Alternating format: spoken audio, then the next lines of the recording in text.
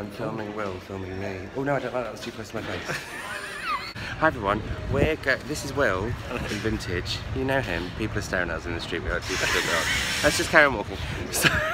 So we're off to go and do some secret shopping in bookshops. So I'm going to do a book haul video, and then Will's going to do... I'm going to try and do like secret shopper stuff. We're going to ask booksellers what books they would recommend us to read right now, but without telling them that we're filming them. And then we're probably going to get arrested. So it could be fun. But we're going into our first one, which is Daunts. Daunts on Marylebone High Street.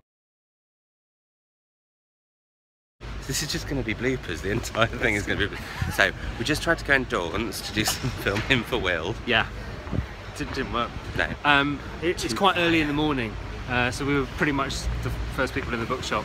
So we weren't very discreet, really, were we? We basically went and asked. Why should people go to Daunts bookshops, Simon? They should go to Daunts bookshops because, actually, you know, I didn't have a proper browse. So I've really let my video down. Sorry everyone, I took a photo, I didn't even film in there. Maybe you could put the photo into this video to show people just how, if you haven't seen Daunts Bookshop, it is one of the most beautiful bookshops in London. And they sell books by country instead of, well they do it by fiction, well they do it fictional at the top. When you walk in it looks like a normal bookshop but quite pretty, and then you realise that it's amazingly beautiful, and then you go down into the depths and it's all by country. Yeah. So if you happen to be going to Africa or Brazil or maybe Bognor, you can go and look up that place and read a book about it. Who wouldn't want to read a book about Bognor? In fact, I may commission one of those for a rhyme. Especially because I don't think there probably are any. I'm sure there are. I've just managed to plug my own. I said I was going to say publisher neutral. It's all about Orion. Vintage, aren't they? We're now on our way to Waterstones Tottenham Court Road on the tube. Look, it's real. It's real. We're actually out in the real world. Yeah. So now we're going to go into Waterstones Tottenham Court Road and hopefully have more luck. I actually might buy a book and not be so obsessed with the fact that I've got to make a video, and actually might film some stuff inside for you maybe. I may have done this sneakily last time I was here, so if I don't I can insert that footage now.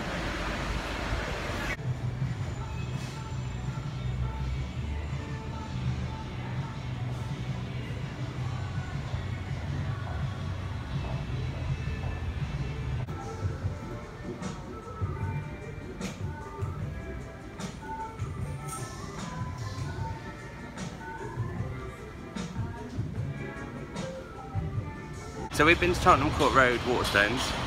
Will tried to do some sneaky, well, Will managed to do some sneaky filming. I can't do sneaky filming, but Will managed. I wouldn't have been able to do that. How did you have the balls to do that? Just by being shameless. And really, we got some great recommendations. What we recommended? The new set of Roald Dahl adult short stories, which I want. Got these amazing covers. So yes, check those out. Since we've been making this video, somebody has said that I look like Ace Ventura. You do. In that stupid photograph you Jim shared Carrey on Twitter.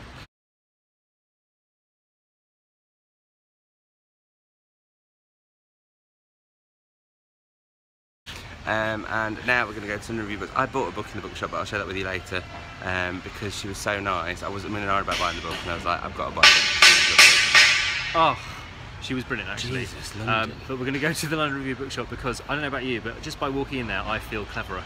I do, and I want a cake. Oh yeah, there's cake. This isn't a bookshop, but it is the British Museum. Look. And there's an ancient relic.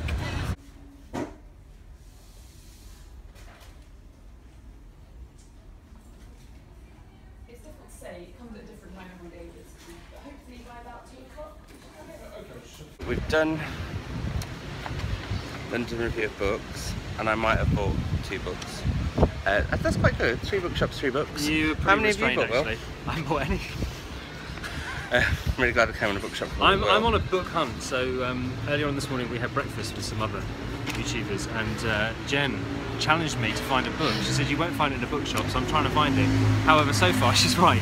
We haven't found it. But we will. We've got one more left. We're going into Foyles now, and I believe Foyles can save anything. Yeah. Don't let us down, Foyles. Don't let us down. We're also going to get some grub because I haven't had any cake.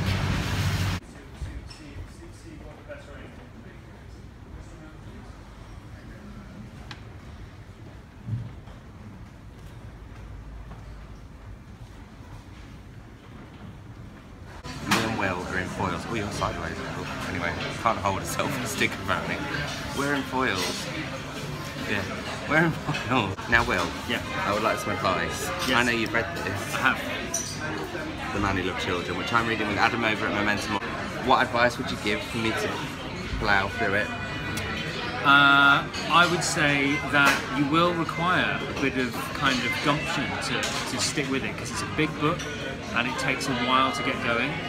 But I promise you that there is a point about 300 pages in where, I mean, it's always pretty bonkers, that book, yeah. But there's a point at which it really kicks up again. It's got some amazing sort of domestic drama in it. And I was on holiday when I was reading it, and I had finished all my other holiday reads, so it was the only book I had left, and that's kind of why I stuck with it. But I'm really glad I did, because like those big Russian classics or like a Dickens novel, it does pay back in the end. You just need to stick with it. See, I like a big book, like Marlon James is big, and you have to really crack on with it, and once you get to the end. Do you think me reading a chapter a day is a good way to do it? Yeah, that would do it. Yeah, chapter a day. Don't feel like you have to conquer it in one go. It's like climbing a mountain. Take your time. Reward yourself. Why not, read a little bit and then give yourself a little reward, like, I don't know, cake. What cake would you recommend? Have you got any cake ideas that you could show us? No, maybe quinoa, plum and cardamom frangipane pudding from 26 grains. Wow, and what book is that you've got there, actually, Will? Oh, this book here? Yeah.